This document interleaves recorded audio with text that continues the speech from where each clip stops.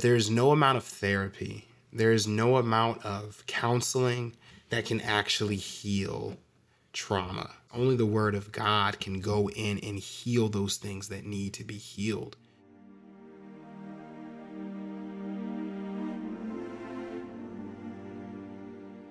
For those of you that don't know me, my name is Josh. I'm a Christian filmmaker, social media content creator, and actor who loves God. Finally got that line down without stuttering. So if you looked at the thumbnail, looked at the title, we're talking about a very interesting topic. We're talking about childhood trauma, but from obviously a biblical Christian perspective. Now, a lot of Christians, as soon as the conversation of mental health is brought up, people's eyebrows raise, we get a little judgy, you know what I'm saying? And I think it's because a lot of times as Christians, when we start talking about mental health, we are afraid to be labeled as overly scientific or overly wise or relying on human resources more than relying on biblical resources, which is a huge problem. That is something that a lot of us tend to do, where we rely on things like therapy, which is not bad, but it is bad if you rely on that more than the word of God. When we rely on things like therapy and we rely on things like mental health research, and we lean on science versus leaning on the word of God, that is a problem.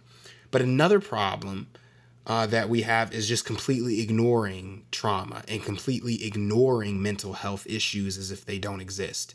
You know what I'm saying? Like, ignoring those things, that doesn't help at all, because, we have an entire generation of believers, I believe, that are growing up dealing with all of these wounds, these childhood wounds, and they don't know how to properly give it to God. And they haven't talked about it. They haven't gone, into the past and dredged up those emotions and those things that need to be talked about. So I want to start off this episode by saying that there is no amount of therapy, there is no amount of counseling, even though those things are good if they are biblical. If you have biblical therapy, biblical counseling, there's nothing wrong with that, but there is no amount of therapy and counseling that can actually heal trauma.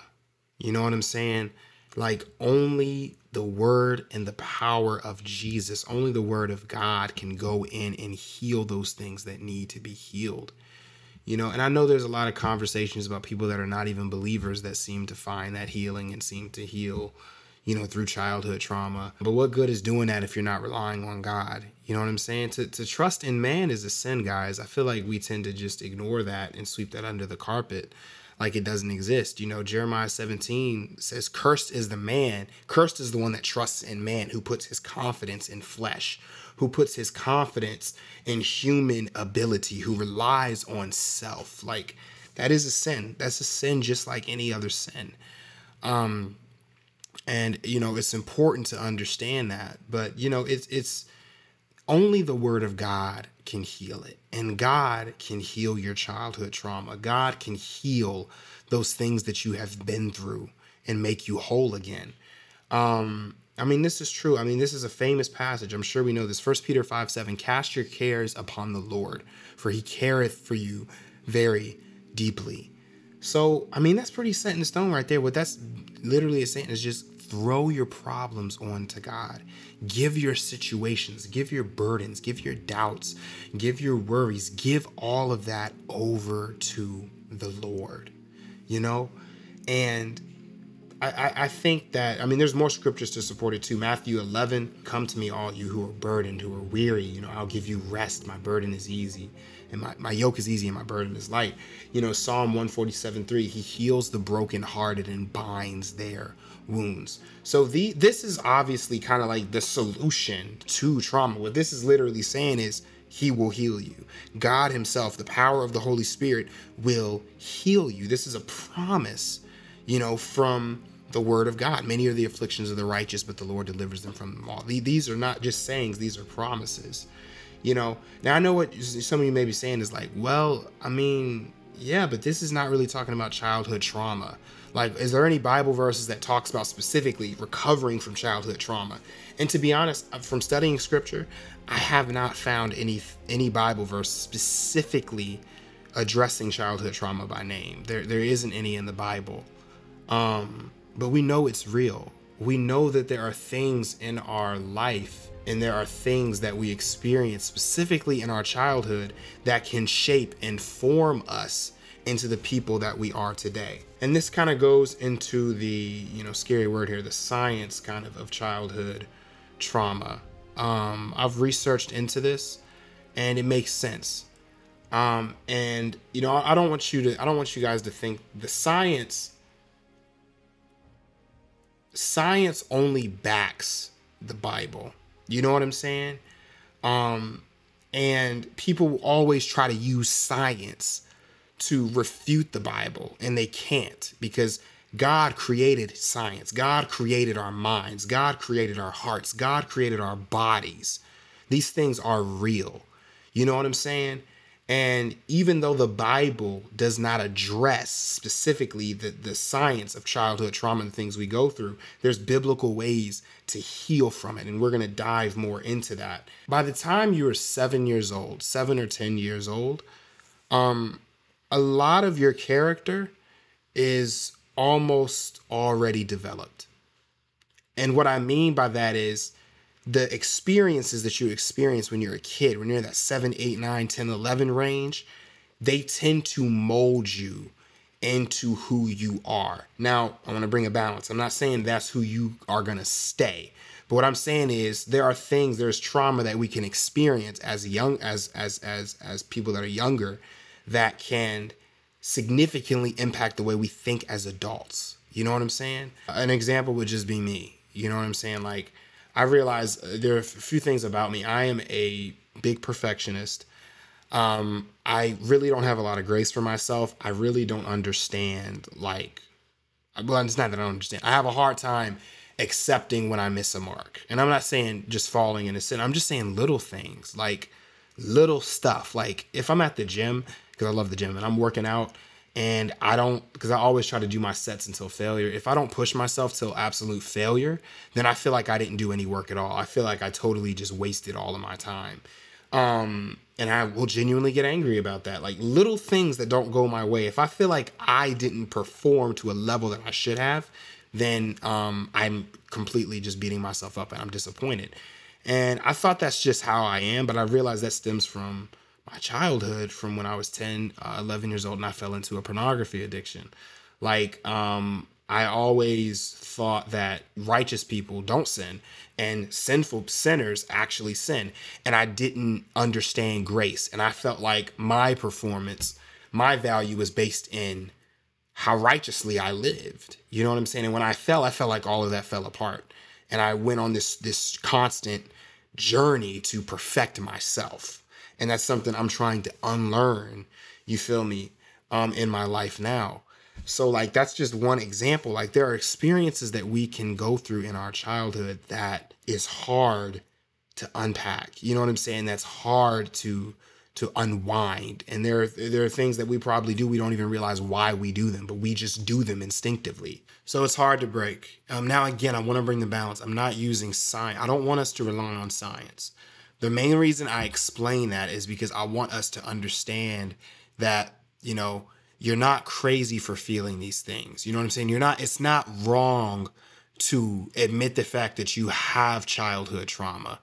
I feel like growing up in a Christian circle, again, you are condemned if you bring up those things.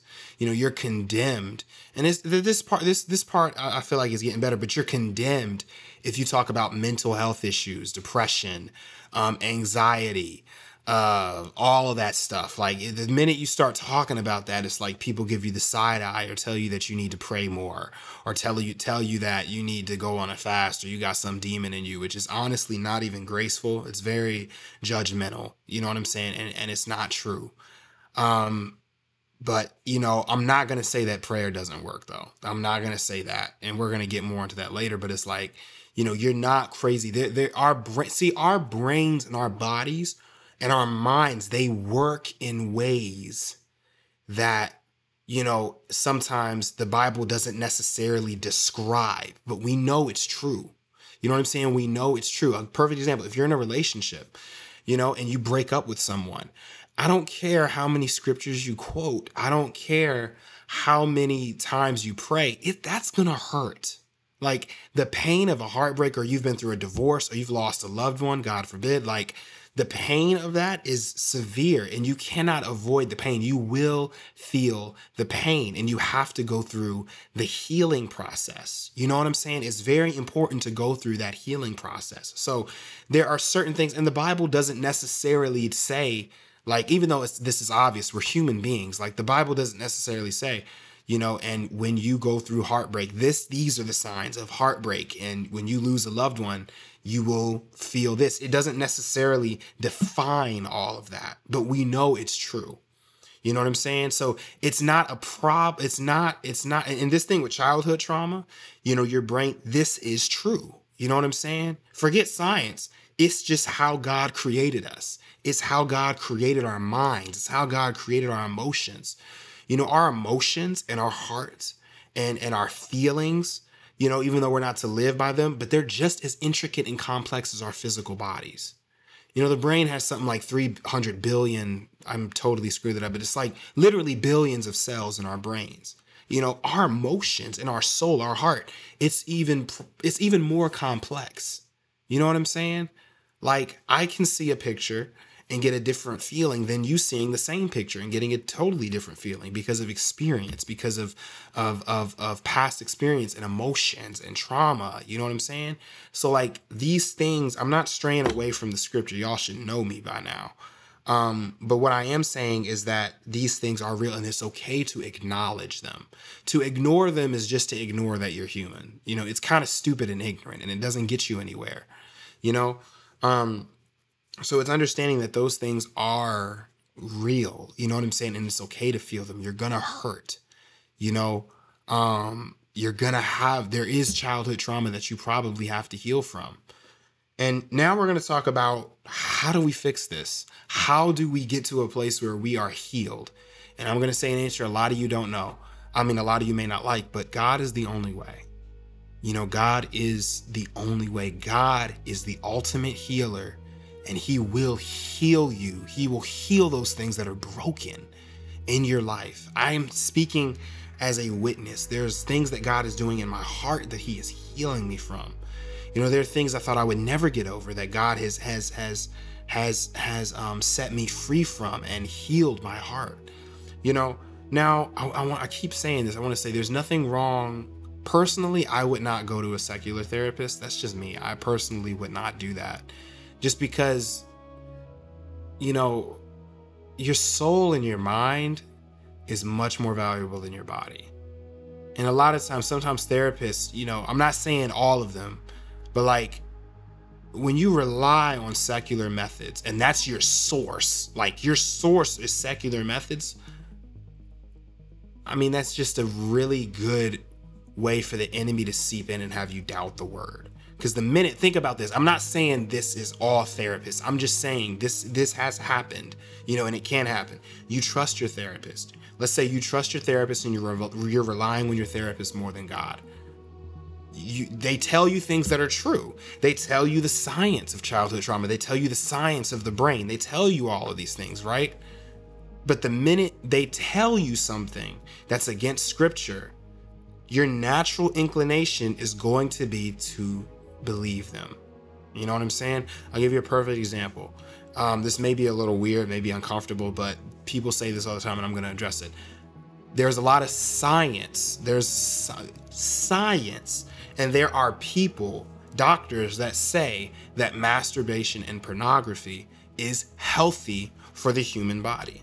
There are scientific articles that say that as men, we should regularly, release and things of that nature and watch porn because it's good. And I don't care what science they back up. I don't care like what articles they do and all of that stuff. It's not right and it will destroy your soul. The Bible says so. So that's the thing. It's okay to look at at our bodies and our minds from the perspective of that's just how we are. But it's dangerous to trust in that and to trust in science, because the minute that scientists, because they're twisting it, they're using science to twist it, or the minute that they tell you something that's unbiblical, you'll tend to believe it because they've built a trust with you and you've trusted them more than you've trusted God. So I said all that to say, we should never be trusting our therapists. We should never be trusting we should never be trusting anybody, to be honest, to heal our wounds. God should be our ultimate source. I'm not saying it's wrong to go to those things. Just be very careful not to rely on it, because they can't heal those things in your heart that need to be healed. You feel me? There are things that I have been through that I cannot talk to anybody about. Not because no one's there to help me. I have incredible friends, incredible family members. I have people I could call in a minute and talk to them about all of my stuff. You know what I'm saying? I've been to therapy sessions. I have, had all of this wisdom around me. I'm very blessed. But the reason I can't talk to them about it is because they wouldn't understand. Not that they can't, not that they don't want to, but it's something so deep in my soul. There's pain so deep that I can't know. It's hard to put, I don't even understand it. There are certain things you're going to go through. No one is going to be able to help you. There are certain things that you're going to go through. No one will be able to understand, because only God can heal it. Only God can heal it. Only Him. And so I said all that to say that if you think you can just science and therapy your way out of your trauma, you're wrong. You know what I'm saying? You're wrong. It does not work like that. God will never give you something and that will help cause you to trust that thing more than Him. Because you remember, unbelief and trusting in something else is a terrible sin. If we look at King Esau in 2 Chronicles, King Esau was counted unworthy and sinful because he went to the doctors to heal his feet instead of trusting God. Look at how deep that is. Like, most of us have no problem running to the doctors. I'm not speaking against doctors. I'm not getting into that. But what I'm saying is, God takes very seriously when we trust in things other than Him. And that's the thing. The ironic part is, when we trust in those things, don't even help us. They give us temporary relief. I'm being real. Like, this whole thing with like mental health, like a lot of these secular outlets, they give you bandages on gashing wounds. You know what I'm saying? And it's addressing symptoms. It's not addressing the root. Sometimes you don't even know the root. Sometimes you can't even formulate words. God is the only way, the only true way to get healing from this thing. I'll tell you this. After all the things, I am healing from my childhood trauma, and God is doing a work inside of me. He is rooting things out and tearing things apart that need to be torn apart. And it's all I've been doing is just been seeking Him. And I've just been letting Him minister to me and letting Him break those things inside of me and letting Him heal me. Again, it's okay to talk. It's okay to have a biblical counselor, biblical therapy. That's 100%. It's good to talk to friends. I'm just saying we can't rely on those things, just like anything else. Now we're going to get into like, how do you cast those things on the Lord? We know 1 Peter 5:7 says, cast your cares on the Lord. Matthew 11:28, come to me, all you who are weary and burdened. Psalm 147:3, He heals the brokenhearted. But how do you do that? How do you come to God? How do you give these things over to God? And this is just me. What I'm about to say, I don't necessarily have a scripture to support it, but I do believe it's true. And this is just me. This is how I cast my cares onto God. But I don't think casting your cares on the Lord is just saying, God, I give you this situation and I refuse to think about it anymore. And I'm done. And that's it. And you bury it in the back of your mind and you refuse to think about it. If that works for you, hallelujah, amen. Keep doing it. Keep doing it. But for some of us, that may not be enough. You know what I'm saying? For some of us, it may be a thing. My mom calls it a trash masher effect, where you just fill your trash can. You have all of these stuff, this trash, this trauma, this burdens, these family issues, all of these things, until it overflows and explodes. You know what I'm saying?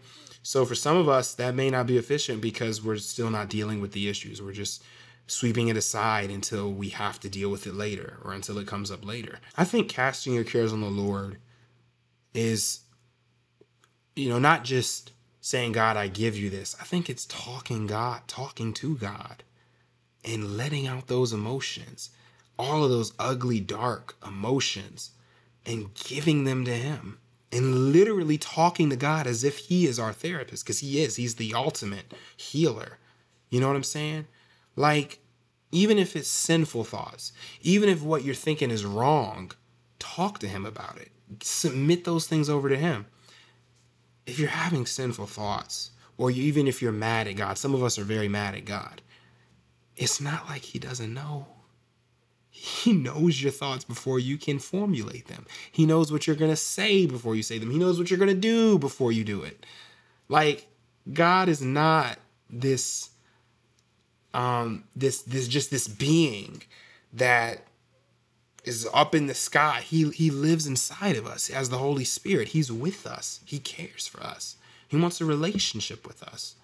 So, like, it's okay to talk to him. God, instead of saying, God, I give this to you and I refuse to think about this, it's saying, God, I'm going to talk you through all of this like a therapist, like you're my therapist. And I'm telling you guys, I'm telling you what works. God will heal you. God will dredge those things up. He'll heal it. He won't just put freaking bandages on your symptoms. He will heal you. And what that looks like, I don't know. It's different for every person, but he does it, and he's able. These scriptures say it. He heals the brokenhearted. Cast your cares on the Lord. It's so many scriptures about God healing you. He cares for those things that you care about. Even if you think they're small, even if you think it doesn't matter, he cares and he knows you. So I say that to say, be encouraged. Be encouraged by the fact that he is there. Be encouraged by the fact that he cares. Be encouraged by the fact that you don't have to hide your trauma from him. You don't have to hide the things that you're feeling from him. You go to him. You don't follow your feelings, but when you go to God, God will direct you into what you need to do biblically. He'll never tell you to do something that's against the Bible. He will never tell you to do something that's against his word. Right now, I just feel led to pray for anybody that may be struggling with something, that may be going through childhood trauma. I know sometimes on my story on Instagram, I'll put prayer requests. I'll be keeping you all in mind too. If either one of you that submitted prayer requests, this prayer is for you. But if you feel led, join me in this prayer. If not, send this to a video. Send this video to someone that you believe could help, could use this. Father God, I come before you humble. I come before you weak. I come before you with no knowledge whatsoever of my own, but only your inspiration, God.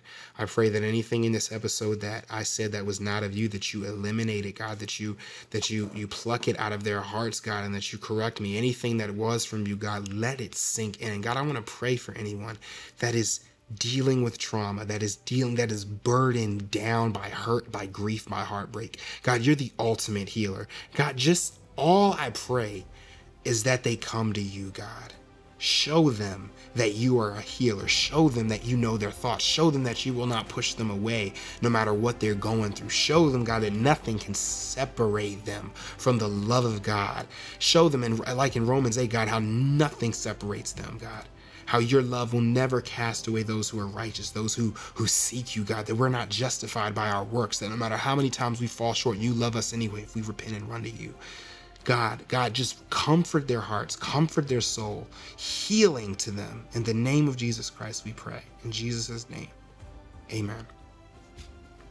Amen. I pray that prayer touched you. Remember, just run to him. Just go to Jesus. He'll heal all of that, but you just run to him and believe that he'll do it. But thank you guys so much for tuning in and watching this episode. I really appreciate it. I hope this blessed you. Tune in next week. I try to put an episode out every week. Be sure to follow me on Instagram, Joshua Wright G Guided. Follow me on TikTok, Josh Wright G Guided, and check out the website, gguidedproductions.com. But thank you guys so much again for tuning in. Hug your family member, your wife, your kids, your spouse, girlfriend, boyfriend, whoever it may be. Hug someone that's close in your life. Tell them that you appreciate them. And of course, much love.